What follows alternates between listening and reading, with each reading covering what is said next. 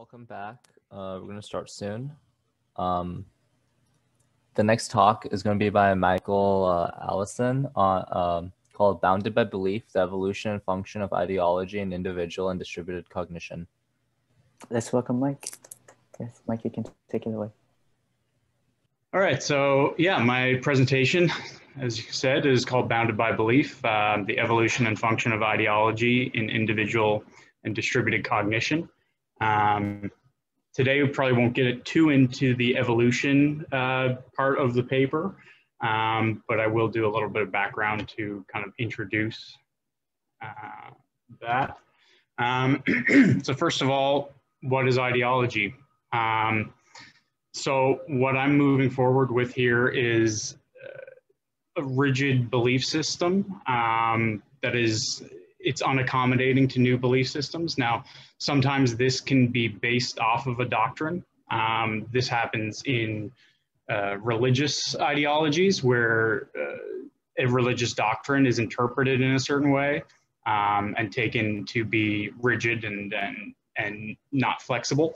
And then I've also written in mimetic activation. And what I mean by this, I mean, doctrine is still being spread through like mimetics in terms of like Richard Dawkins' mimetic spread.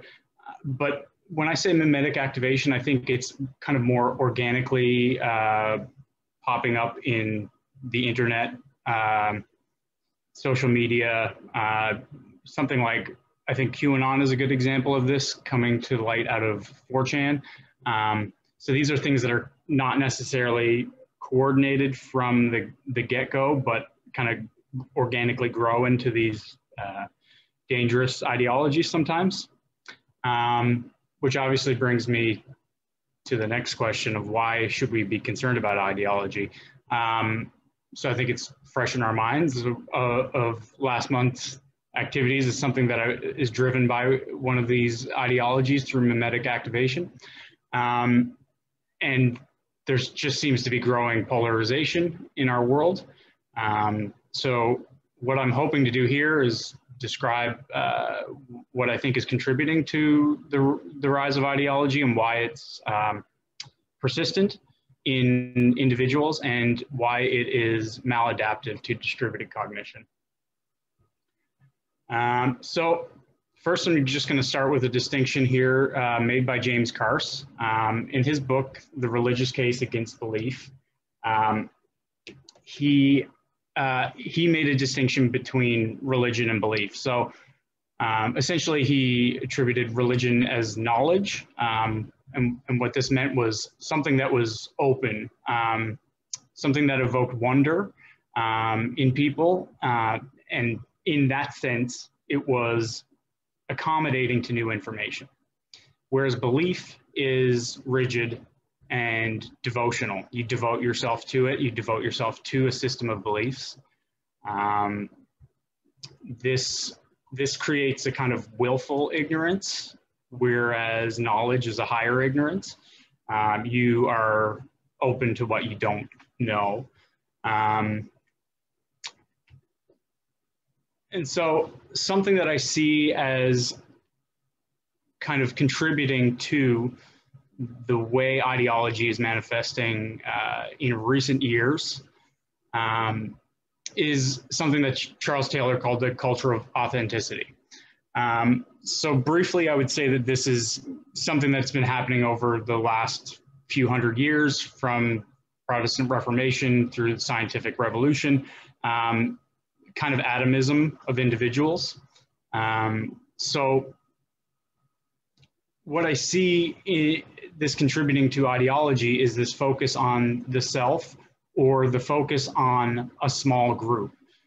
And so with that focus on a small group, I would call that pseudo-collectivism because it doesn't, the group is not functioning as to serve the greater distributed cognition.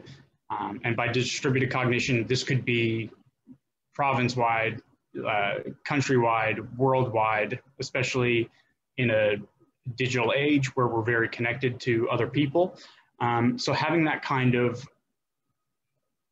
openness and connection to people and not just serving the self, the unique self, which is what authenticity kind of is. Now, Taylor didn't condemn this. He didn't say that this was a bad thing necessarily. It was kind of focusing on personal responsibility, but it can degrade into these other forms.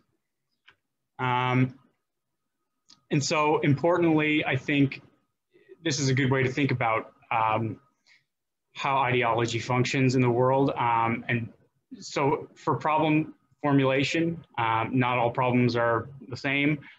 Here we have the famous 9-dot problem, where most people, when first encountering the problem, maladaptively frame it as a connect the dots problem. Then it becomes an unsolvable problem or a very difficult problem to solve. Whereas their framing was never explicitly stated. It automatically happens, where we're looking for something like this as a solution, which goes against the usual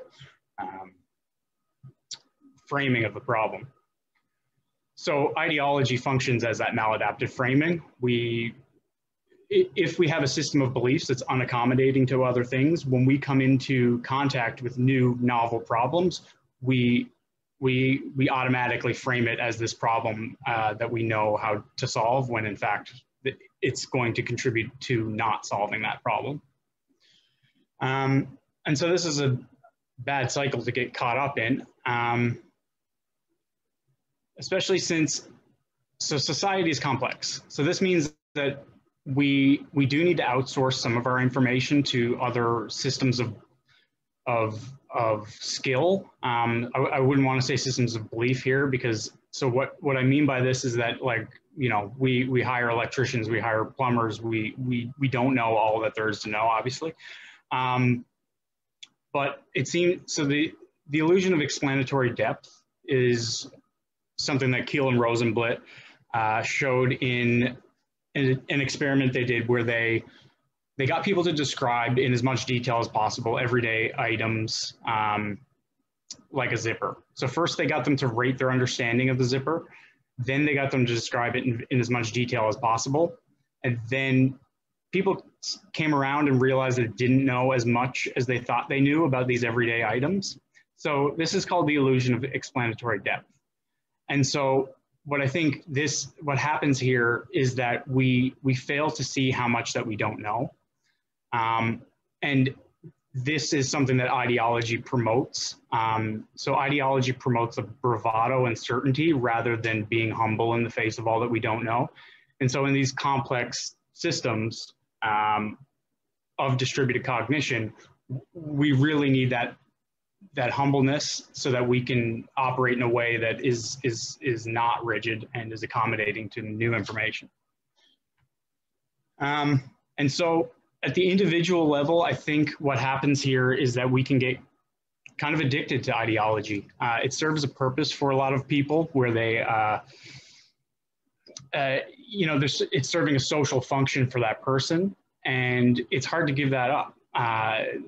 The same way that, you know, alcohol or drugs might quell someone's anxiety, belonging to an in-group might quell that anxiety, and giving up those rigid beliefs would be something that would be very unpleasant. So Lewis's model, his learning model of addiction, which I think helps us explain this, since his model of addiction doesn't really state that it has to be the intake of substances that leads to the addiction. So this can explain a behavioral addiction, such as one to ideology. So delay discounting, downplaying future rewards to focus on immediate ones. So we actually have striatal dopamine that upregulates these kind of behaviors. So we focus on immediate goals, and the peripheral goals just get pushed to the side. In ideology, this could be kind of dropping out of other social groups to focus on one. And this creates a motivational amplification. So this hyper-focus on the reward. The reward also doesn't last very long. Let's say it's just like getting feedback from the in-group. So if these are short-lived rewards, this is going to create compulsive behavior and kind of reinforce those patterns in the brain. This is also tied to personality development. So people are tied to their beliefs, and that kind of can make up a lot of who they are. So to take that away is very devastating. And then the issue of reciprocal narrowing. So as the drinker has a drink to quell his anxiety, that changes his world around him, creating more anxiety. It narrows his world. He has another drink that narrows his world. This keeps going on, and I feel like this can apply to ideology as well. If people are leaving other social groups, if they are being captured by ideologies, they are narrowing their worldview.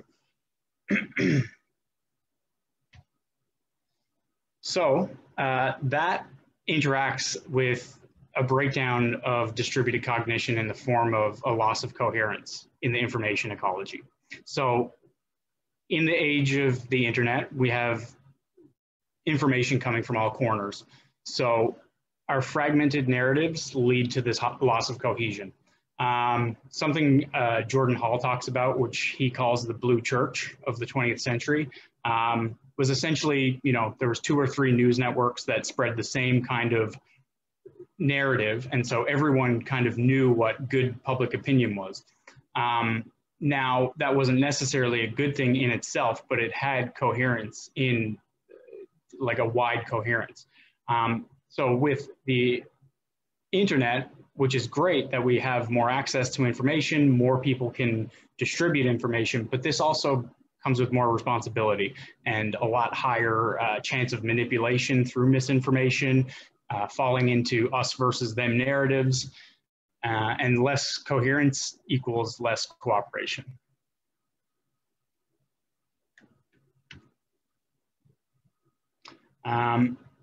So from this problem, I want to propose a model for how adaptive distributed cognition might operate. So I'm going to take a couple of slides here to describe the component parts of the model, and then I will synthesize them.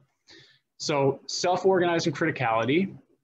This is a process where it's easy to describe with the sandpile example. So a sandpile builds up to a certain critical point, it collapses, the base then becomes wider and is able to restructure into a taller structure. So it's been argued that this process happens in the brain through asynchronous and synchronous firing, going back and forth, these neural avalanches that kind of allow restructuring in the brain. And so in my model, this will be something that will become clear later that helps to restructure the network of distributed cognition.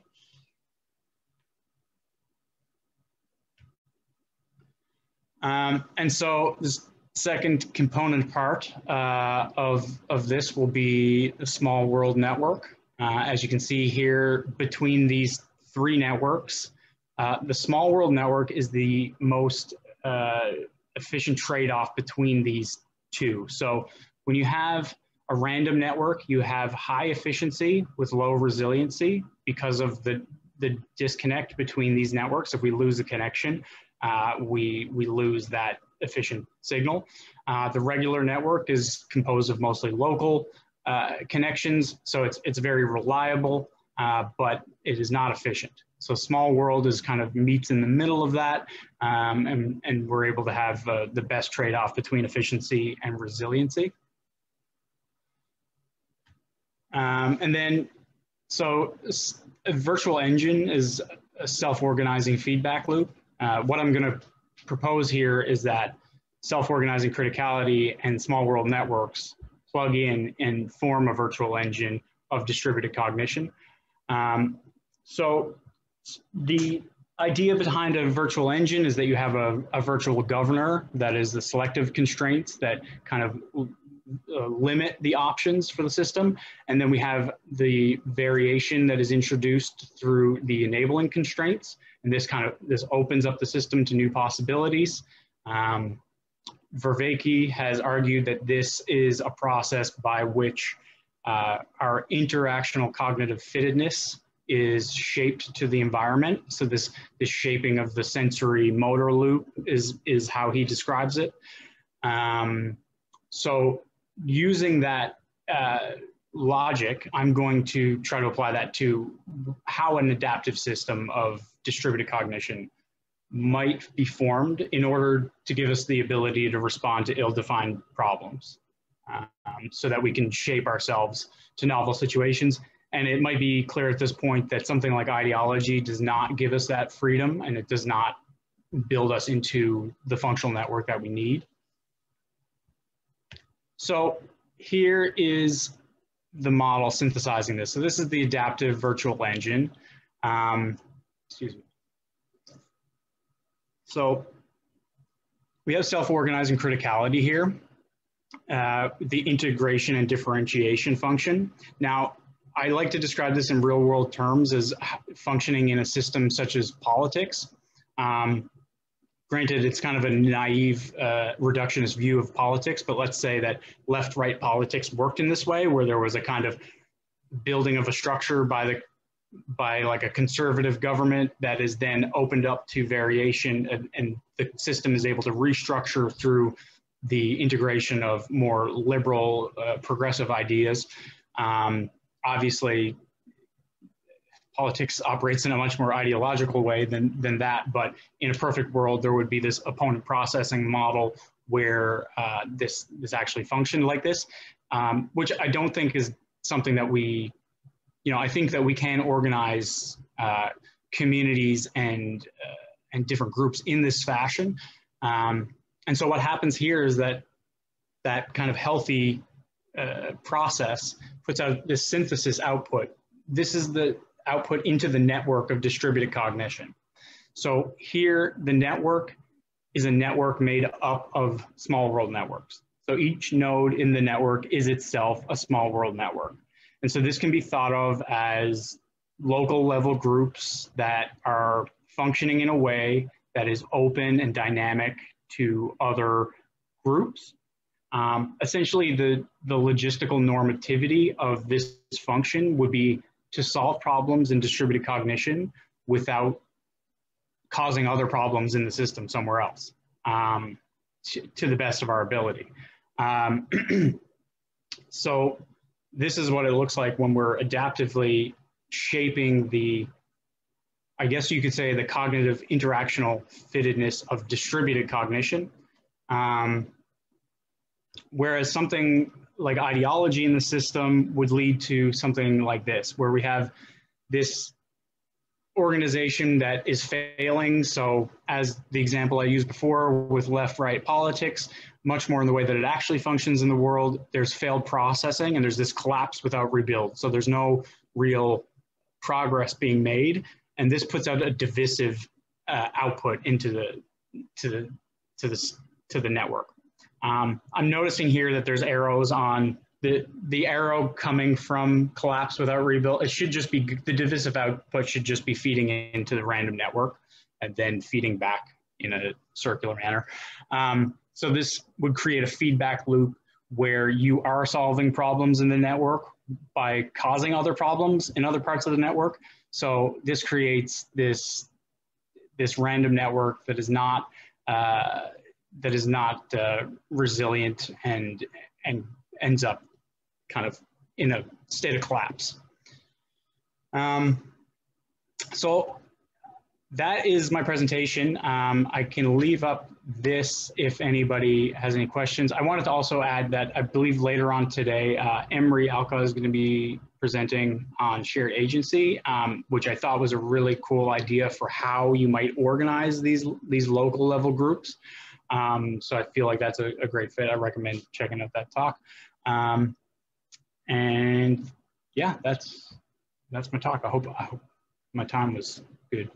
Yeah, it was great. We just have one question. It's from Jeremy. He asks, it seems that you're proposing that ideology is addictive partly due to its meaning-making property. How do you think it might differ from a system like religion? How it would differ? So using James Carse's distinction between religion and ideology is that religion is open to moving within the social context. So it's an adaptive kind of system.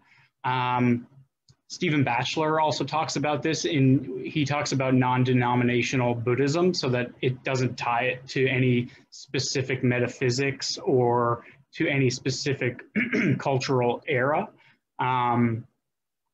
So yeah, the having an adaptive system would be what, under Carse's definition, is what religion would be, whereas ideology is taking sections of religious doctrine, interpreting them in rigid ways, and just being unchanging in the face of new information. Great. Ariel asks, she's interested in, you said the important role of humility at the start of your presentation. My conventional understanding of humility is couched in individual character traits. Are you suggesting that humility is a byproduct of the global distributed model of cognition that you have put forth, or would you say that individuals still need to focus on cultivating humility on an individual level? Yeah, so absolutely. I mean, this is like a very higher level look at distributed cognition. So in order to have this system function as I've presented, there needs to be a lot of like groundwork at the local level. So this starts with individuals. This starts with individuals getting in contact with groups that have these same kind of values, that want to create these kind of nodes in the network. And so practices of humility would be super important to that. So yeah, I don't necessarily think it's that it's built in, but it's, without it, we don't have that functional system. So I hope that answered that. All right. JC asks, given the metaphors you're using, networks, etc., how should we encourage flexible belief? That's something I mean, it's hard, right? Because if someone is captured by ideological thinking, they're very unopen to thinking that they are even in ideological thinking. I mean, nobody says that they're in an ideology or caught up in a cult. You know, people don't relate that way. So it's something to encourage, I guess, when you see someone who's struggling. Something I've recently been thinking about, and I've heard other people bring up, is if you look at a group like QAnon, you know, one of the grand narratives of that group was that there was going to be this grand reckoning at the end of this presidential term, right? That didn't happen. These kind of made up narratives didn't come to light, and so a lot of people's worldviews were kind of crushed by that. So I think even in the face of people that have some messed up worldviews, that we need to encourage them to kind of like welcome them into making sense of the world again. So in that sense, it's like, I guess, being sensitive to when someone's kind of worldview falls apart, and being open to encourage them instead of just saying, like, just condemning them. Now, that doesn't go so far to say is like not punishing somebody for hateful or violent crimes. But if it's, you know, somebody in your family who or somebody near you that might have some of these ideas, I think that is how we can try to encourage flexible belief and show them that the world is this dynamic, moving thing. So if we just create these static narratives, that it's not gonna help us. All right. Sophia asks, to what extent do you think that your ideal adaptive system is possible? What would the necessary conditions be? Yeah, so I mean, I wrote in my description of the talk that, like, naively, I think that this could be something that, but I guess the thing is the focus needs to be on the local networks. And this is something that I'm going to be working on soon. I'm working on a paper that will be directed at how we can have these local level groups function more adaptively. And like I said, Emery's talk on on this shared flow and we agency that kind of like brings people in this shared flow state. I think practices like that are something that are conducive to this. So I think it's naive to think that we're going to organize the entire world into this distributed cognition model. It's more of an aiming point. This is something to base your local community involvement on, so that we can function in this way instead of having rigid beliefs. Because there can be ideologies that are based on good values that kind of degrade into these rigid, unaccommodating systems. So I think if we can recognize that at local levels, that we have at least a chance of like maybe doing this in a way that maybe it infiltrates like government systems at some point. Maybe there's corporate training that is like more revolving around like human contact and like not kind of like these rivalrous dynamics of capitalism and that sort of thing. So yeah, I mean, it's a tall order, certainly, but I think something that we could aspire to.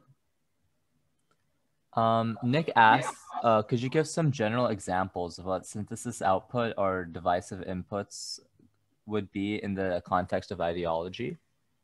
Yeah, so just using the political example again, I think, like if left-right politics are functioning in the way they should be, there can be this healthy balance where, say, a conservative government is cutting spending and being responsible in that way, but a liberal government comes in and kind of says, no, like we need to support these social programs. And there's this balance that's achieved where instead of the conservative government shutting down that wholesale and saying, no, it's like, okay, well, let's operate within some of these constraints, but let's get these things done. That then kind of puts this output into the community where there's this sense of cooperation coming from the systems that help organize this. Whereas if you are in a society where a conservative government comes into office and undoes everything that a liberal government did, and then you're just in this cycle of of garbage, then it just feels like you're constantly fighting in the system to get things done. So this is the divisive output. Okay. And the final question from Jeremy. You've been proposing a distributed cognition interpretation of ideology. As we know, individuals' influences on ideology varies. What factors do you think exists that's causing this?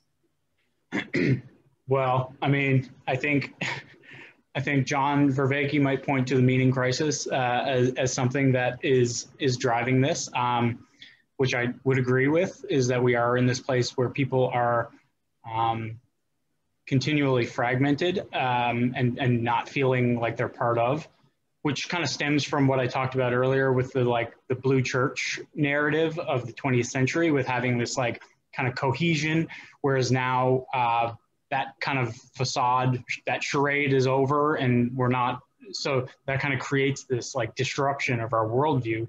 And there's half-truths and mistruths coming from all corners. People feel like they're being lied to. People feel like they can't trust in the systems. And so this might lead them into these rabbit holes where these like mimetic activations might be taking place. And again, so like in the addictive model where this is filling a social role for that person, that can be invaluable to them. That's something that is on offer. So that needs to be on offer from healthier communities. I hope that answered the question. I think there's certainly tons of individual differences. There could be people that are more prone to addictive behaviors, more people who are prone to depression, or family dynamics that push them towards these ideologies. All right. Actually, yeah, there's one more by Sophia. She says, would you consider moral values, example being against child slavery, to be ideologies that could possibly increase division? Strangely, yes. I mean, because I think like what I'd kind of briefly mentioned before, but like you can have systems that are based on good values, like wanting to, yeah, decrease child slavery. But if you're doing that in a way that is only rigid and not accommodating to other systems, it's possible that even such like a high moral value could degrade into just fighting for your belief. And I feel like this does happen where people are caught up in a cause, and especially when they wholeheartedly believe that this is a system that represents being a good person, and they kind of tied their sense of morality of being a good person to it. If anybody is combating that kind of sense, then they're going to become combative too. So there's this oppositional nature that's built into ideology, and that's really where the trouble comes. Is that it creates this opposition. Okay, I think that's all the questions for now. Thanks for a wonderful talk, Michael. Can we get like a round of applause in the chat, like a little clap, clap? Great, thank you, everyone. And then, so I think now we're going to go on to the lunch break. So we'll be back.